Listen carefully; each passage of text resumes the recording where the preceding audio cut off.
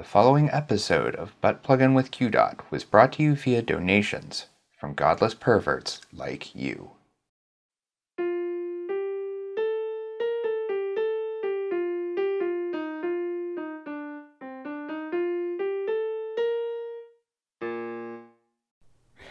Hi, and welcome to a hastily compiled second episode of Buttpluggin with qDot.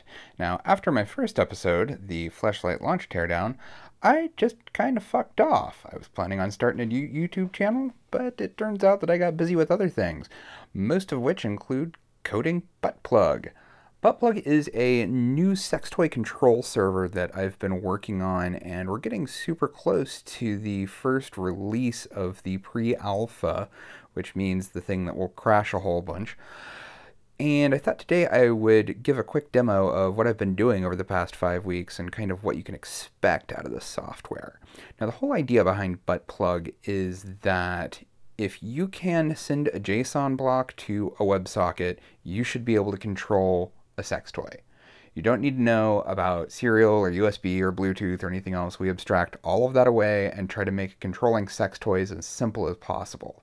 So you should be able to write web apps to control sex toys. You should be able to use MaxMSP and pure data to control sex toys. You should be able to use processing to control sex toys. You should be able to use COBOL to control sex toys if you want. That's kind of what we're working toward. So today, first off, this is my code window. The first version of Buttplug is going to be Windows only, unfortunately.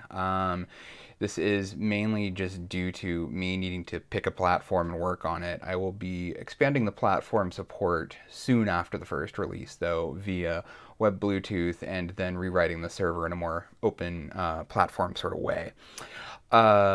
So today I will be pulling up the Kiiroo platform emulator application. What this does is basically it mimics Kiiroo's software. So Kiiroo had web players that would play movies that would control their toys, or the virtual real player, VR player, will talk to Kiiroo if you have an account with them. So this allows you to use those signals with any toy that you want. And today I'll be demoing it on 6 different toys at the same time. So, of course, we've got our Fleshlight Launch down here. We've got a Lovense Lush and 2 Hushes. And then we've got kind of a weird one because this probably doesn't look like a sex toy to most people, but hey, it vibrates. So I have 2 Xbox controllers here. This version of Buttplug that I'll be showing today supports X input controllers. So as long as your controller can be seen via the X input API, which is most gamepads, you should be able to work with this. Now, one thing I will say is that these Bluetooth toys right here only work on a certain version of Windows 10. You need the Windows 10 Creators Update to be able to use those. Gamepads will work on anything from Windows 7 to Windows 10. So, anyways, now I can bring up my software and hit Start Scanning, and we see the device list populate. So the cool thing is I can go ahead and pick all of these devices. And then over here behind this window that you can't really see because I can't show porn on YouTube is some porn. So what's going to happen is when I hit play on that porn, it's going to start synchronizing with all of the toys sitting on my desk. Now this porn already has haptic information encoded into it. You can't just take any video off of wherever on the net. You actually do need data on how to control this stuff. And we are working on a system that will allow you to encode any movie with haptic data to let you control gamepads, toys, whatever else. But that's a bit of a ways off right now. So for the moment, this will require movies that are already encoded. Anyways, let's get this started. Okay, and so you can see the movement there. And there goes my desk.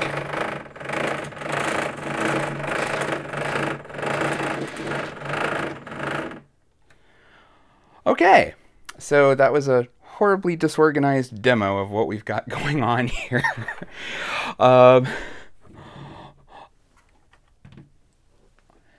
But so as the movie moved back and forth, it was actually controlling the back and forth movement of the launch, but for all the vibrators, it was just sending certain speeds back and forth. So they were vibrating more or less depending on what it thought the position was.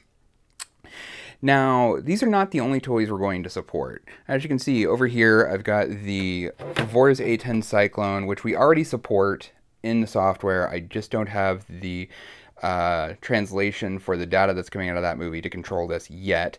And we have a Kiiroo Onyx, which this is just being weird right now. I've got a couple of bugs open to fix this. The Bluetooth interface on it's a little weird.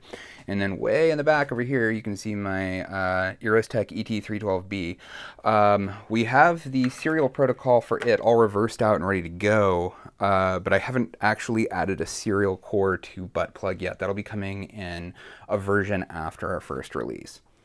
So that's kind of an idea of what's going on right now with Buttplug. I would really hope that we're going to get a version of this out to everyone hopefully in the next couple of weeks. I've got a lot of documentation left to do, some crash testing left, some crashes to fix, and some testing left to do to make sure that this isn't going to start controlling your sex toy then crash in the middle of it, because no one really wants their computer crashing while they're having sex with it. But outside of that, things are looking pretty good.